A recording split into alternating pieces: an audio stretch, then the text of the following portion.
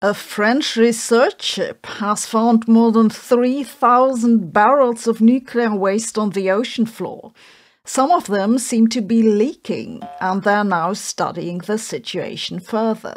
Let's have a look. Nuclear waste in the ocean sounds shocking enough. Even more shocking is that dumping nuclear waste into the ocean was legal not so long ago under a convenient and widely used method to get rid of the stuff. Beginning shortly after the Second World War, many European companies from countries including the UK, the Netherlands, Belgium and Switzerland dumped over 200,000 barrels of radioactive waste into the Atlantic Ocean until the practice was outlawed in 1993. The barrels with the radioactive waste now sit at several kilometers depth and no one has any idea what's going on with them, which, come to think of it, also describes most theoretical physicists. This is why the French sent out a mission called NOTSOM for Nuclear Ocean Dump Site Survey Monitoring. It's a research ship that went out to the sea to the areas where the waste is believed to be. They set out to map an area of about 300 square kilometers to at least make a start at an inventory. The researchers on the ship used sonar to locate the barrels. You can see the barrels here in this sonar image as black dots. As you can see, they're aligned in stripes. These are almost certainly the routes along which the ships were going as they rolled the stuff overboard. The French research ship is also equipped with a diving robot that can go several kilometers deep down and has a camera to take 3D images. You see some of the photos it has taken here. According to some outlets, the French research organization CNRS, which is leading the mission, said they found around 3,350 barrels over an area of 163 square kilometers. They analyzed photos of about 50 of them and found that some of the barrels have leaked unknown material, probably the binding agent bitumen. My French isn't great, but I think it translates to, yeah, that's probably not good. It means basically that the radioactive waste, if it's not leaking already, isn't far from leaking.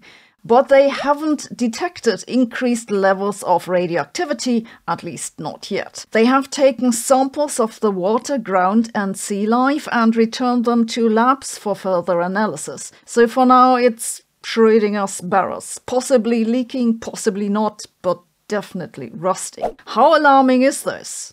We know that most of the waste in these barrels comes from laboratories or industrial applications, not from nuclear power plants. That means, for all we know, it's mostly mildly radioactive with a half-life of some 100 years, not the 10,000 years that people worry about for the highly radioactive waste from nuclear power plants. In other words, if we just wait a few centuries, it'll be fine.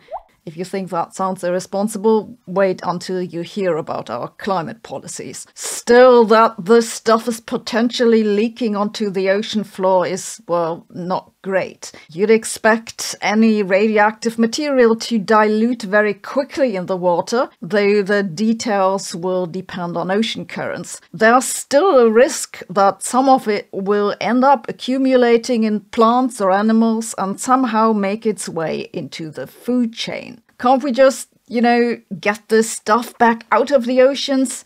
Yes, but that'd be very expensive, and I think no one wants to do it. Also, if we bring it back up, people might notice, which, as we all know, is the worst possible outcome in politics.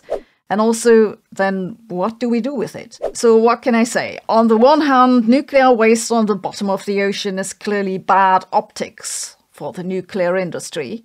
It'll be water on the mills of nuclear energy opponents. On the other hand, it's not of immediate concern.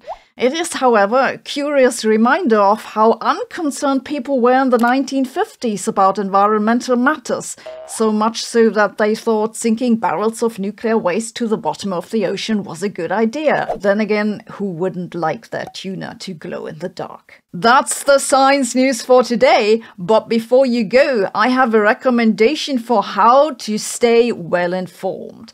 It's really become difficult with each news outlet spinning their own story, but a great way to cut through all the noise is using Ground News, who have been sponsoring this video. Ground News collects and summarizes global news on the same story and analyzes how the story is being covered by different media outlets. For one thing, it saves me a lot of time because I don't need to swipe away the same story 10 times, and they give me a quick summary. That's a super useful time saver already. But they also give you a lot of extra information that you don't find in the standard media. Take a look, for example, at this recent story about the just discovered baby star. You can see right away that this story basically hasn't been reported by right-leaning news outlets. I think this tells us a lot about information bubbles. It's not just about politics. Ground News also gives you a factuality rating, tells you whom the media outlets are owned by and where the news has appeared. Ground News also has this great feature called Blind Spot. This tells you which news has been almost exclusively covered only by one side of the political spectrum. I think that Ground News is onto something with their idea. This is what the future of news reading looks like. And of course I have a special offer for you.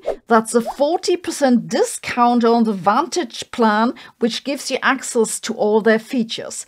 All you need to do is use my link ground.news/Sabine or use the QR code. So go and check this out. Thanks for watching. See you tomorrow.